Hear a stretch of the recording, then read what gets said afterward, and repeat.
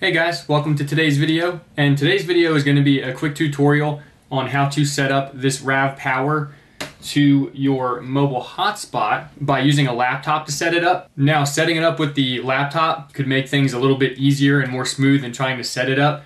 And let me tell you why. So in the last video, I told you that basically what you do is you take another device that you're not currently using, or even if you are using it, that's fine.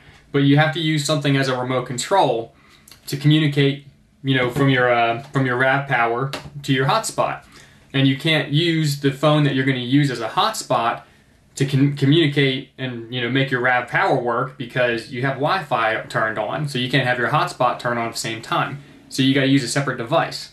And what I learned from my own experience is that with the mobile app, you can potentially run into a problem that you might have problems trying to correct when you're trying to do it through the mobile app. So what happened to me, this is kind of a troubleshooting guide for you if you do run into this, but basically what happened is the second time I went to set up my RAVpower to my mobile hotspot so I could connect all the devices in my house, what happened was this router auto-connected to my neighbor's Wi-Fi onto their guest network, and it's an unsecured network, which is the reason why I picked up on it. I didn't notice that it happened, so when I tried to communicate with this from my remote control device through the app, what was happening is I couldn't get this to connect to my hotspot because it was connected to another Wi-Fi. So what happened is every time I tried to communicate with it, it kept on booting me over to a third-party website for Linksys and asking me to put in an administrator password that I didn't have. And I couldn't figure out what the problem was at first. So after a bunch of trial and error, I finally realized, because this little button over here that you don't see lit up right now, that's the one that lets you know that you're connected to a network. I didn't notice that was lit up.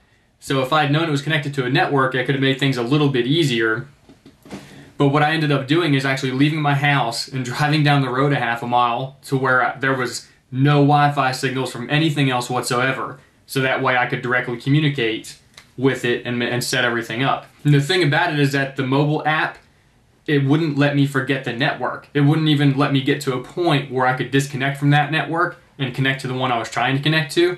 So that may be the reason why I'm making this video, is I think that having the full use of a computer web page and communicating with your RAVpower could be a lot better in overcoming any issues that you may have.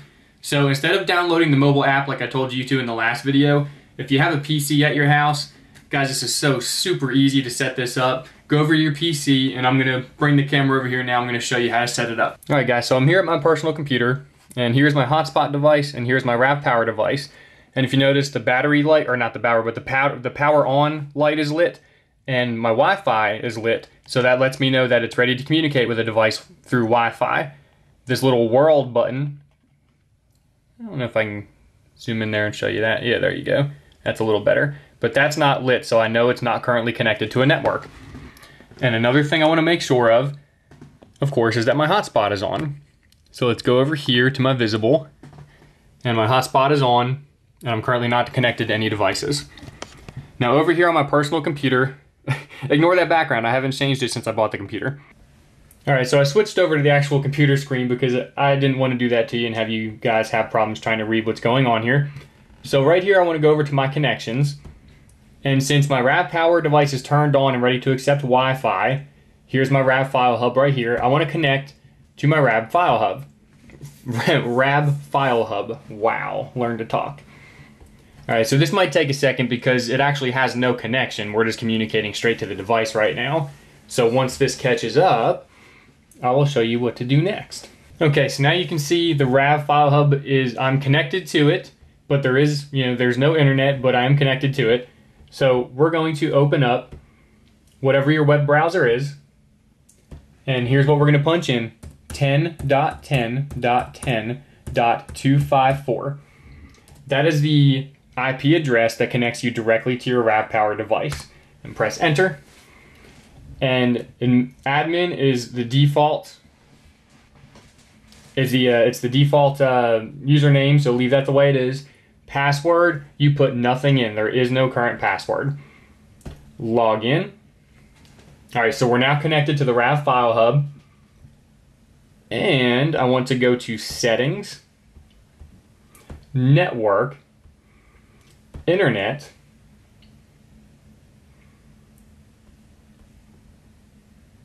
okay, so it's scanned for local internets that we have sitting around. Here is Visible R2. That is my hotspot. So I'm going to select it. I'm going to punch in the password for it. 1416 469 SF98. I have got to change that to something easier. Save.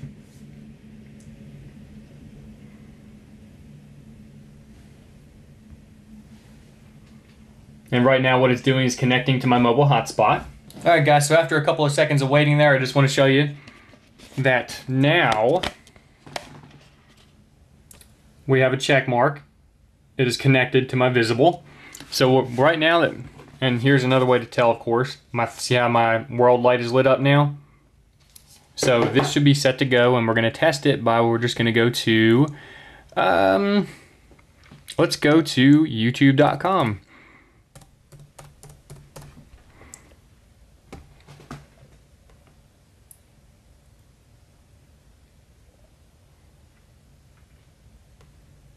And just like that, I have web access and I have internet. Actually, let's type in speed test for you real quick. And let's see what kind of speed test I get. And I don't imagine it's gonna be very good because again, I'm running through, you know, from this to server to this, back to this. So I don't expect the speed test to go very well, but let's see. It does know it's Verizon, that's good.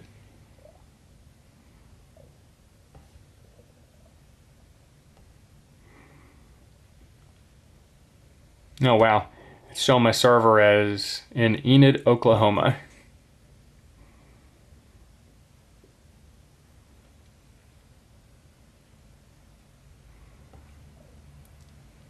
Alright, so running our speed test on the download side of things right now, it looks like it's going to be somewhere around 10. Okay, so 1103 download speed. See what kind of upload speed we get. Looks like it's going to drop out to the 3s.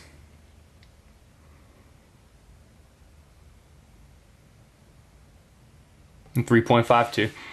Okay, so my internet right now being connected to my hotspot to this and then sending the signal to my computer. My ping is 86 milliseconds. My download is 11.03. My upload is 3.52. Now mind you, just again to clarify, Visible no longer does the 5 megabits per second speed cap on their hotspots like they used to. So a lot of people are still under the misconception that they're capped at, 5 megabits per second when it comes to hooking up their hotspot. It's just simply not true anymore. The speed that I'm getting out of my hotspot is plenty enough to run like my streaming devices and to run all of our computers and our cell phones off of. And it's perfectly fine for all that. Again, like I said in the last video, gaming, I mean, it might be a little bit iffy. You might be kind of laggy if you're gaming, especially if you have it connected to everything else in your household at the same time. So guys, set up your RAVpower, get some internet in your household, and go have fun. See you in the next video. Thank you.